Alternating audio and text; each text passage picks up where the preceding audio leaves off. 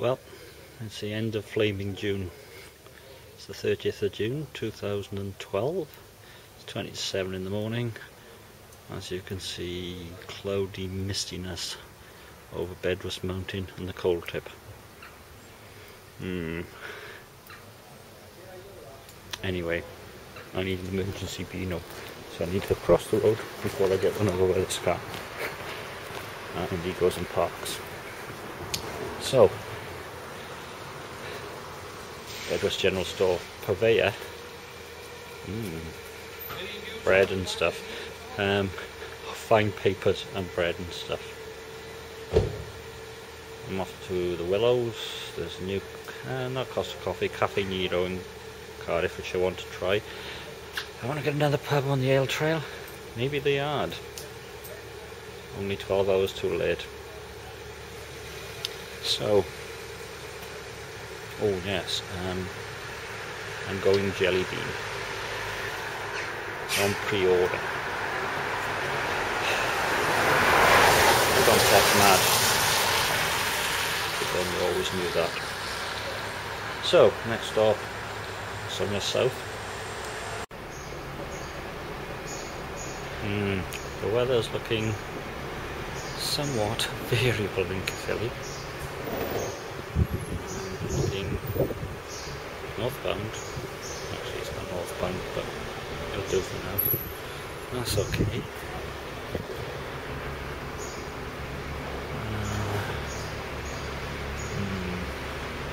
I'm going to be indoors.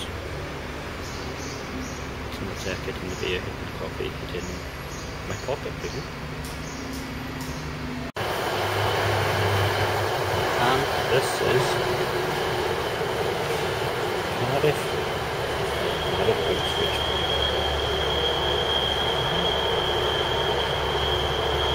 Getting a bit better. Origin train arriving.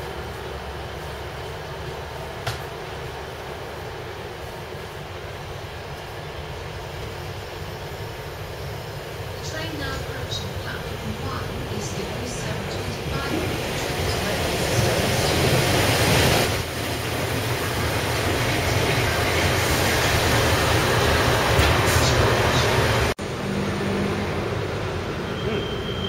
So, new Cafe Nero, and it's open. And it's free Wi-Fi. You know what that means? Yeah, use a VPN. Sun's come out. Dropped off in the subway for a chicken tikka deal, which wasn't bad. £3, 6-inch sub, a small drink, which is not bad. I'm feeling better. Anyway, 9 o'clock they opened the bar, so cranberry juice to start. Yeah.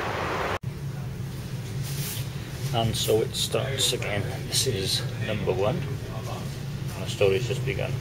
No, sorry. This is from north of here.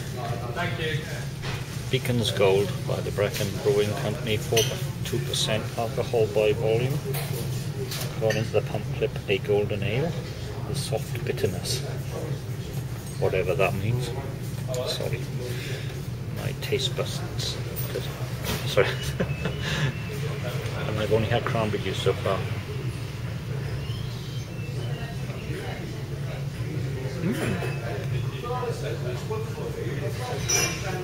Oh, I like that. There's a touch. It is softly bitter, surprisingly. A hint of citrus in there as well.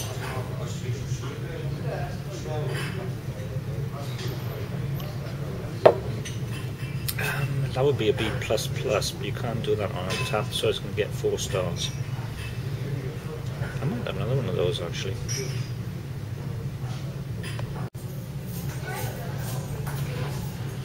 By Jimmy, it looks black because it is black. This is Elwood's Black Dog, which I think I've had in the Markham Uphill. 3.6% alcohol by volume, if I remember correctly. My phone.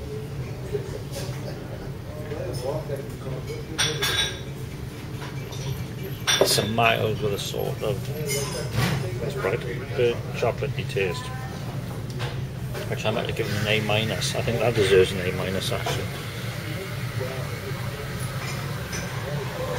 It doesn't have to have a lot of alcohol to be a great beer. That's a great beer. Oh, just had an email about the bash. It's on. And number 3, Weston's 2011 vintage cider, 8.2% alcohol by volume. I wish I'd known when I purchased it. Yep.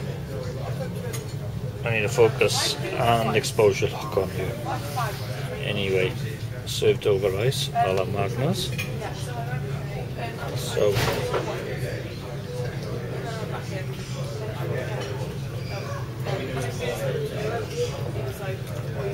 tons of apples, slightly bitter, appley aftertaste. I wouldn't say a classic cider, but that's rather good. It's going to finish me for the day though. Anyway, just listening to the Worlds Apart podcast and Carl Madden and Missy M. Wack. They have no wombles in the States. This can't be right. What are these bangs things on their hair? No fringes. I'm shaking my head. The camera's going all over the place. I'm sure Google will offer to correct it.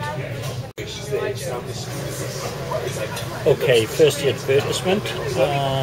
No kickback, just a happy, satisfied user. If you've got a Mac, which I haven't, or you've got an iOS device, iPad, iPod Touch, or an iPhone. Screencasts Online by Don McAllister, UK developer. Excellent tutorials.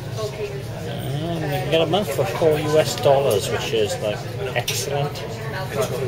Really, really helpful, really good. Anyway, here's my ale. Tzatziki, Polish. That's up to the Poles, because they do all the work that we won't. There's a political, I can't say it, there's a political statement there somewhere. Anyway, let's turn it round. Oh my god, 5.6% alcohol by volume. It's a lager. Let's have a quick.